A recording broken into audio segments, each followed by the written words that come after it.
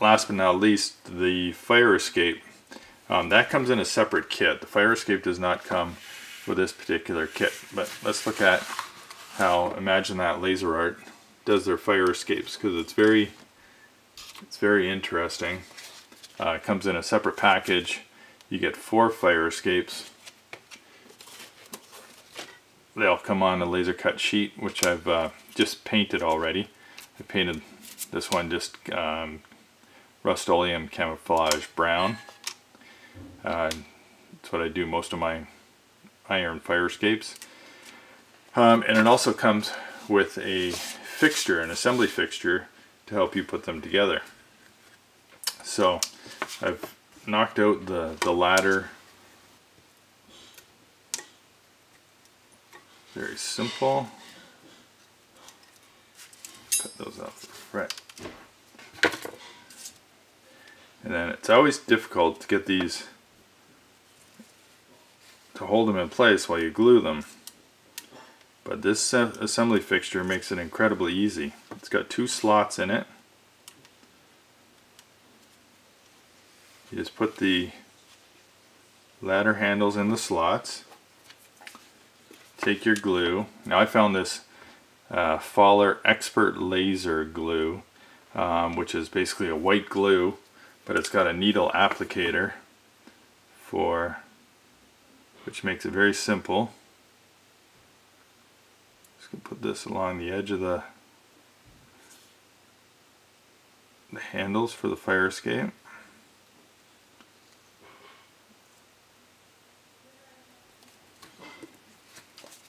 Then we take the ladder, which I just cut out, and drop that right in place. And the fixture helps hold the handles at 90 degrees.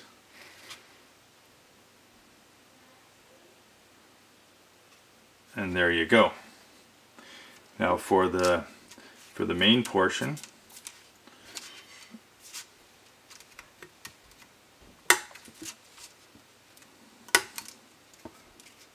just 2 tabs holding on each piece. Cut out the top railing.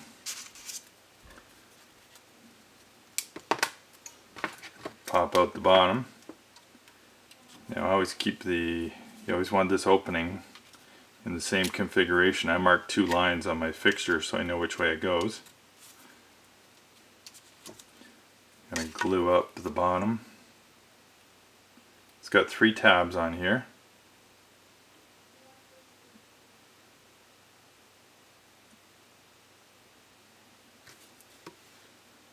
Glue on there. Slots right in. And the fixture helps hold it in place, hold it at 90 degrees while you put all the railings on.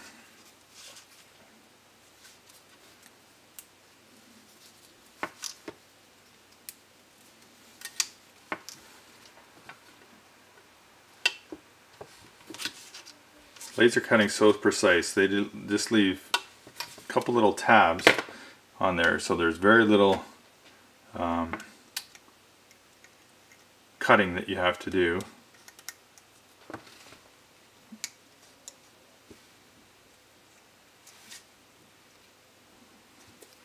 And let's just pop right out of the frets.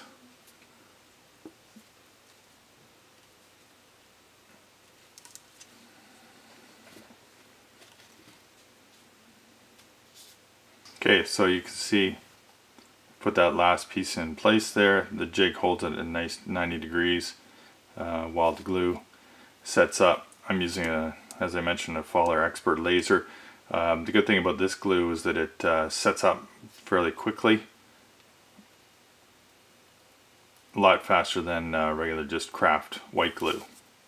And then once that's done, this just pops out of the fixture. Make sure you don't, because I did get a bit of glue between the fixture and the fire escape. I want to make sure I don't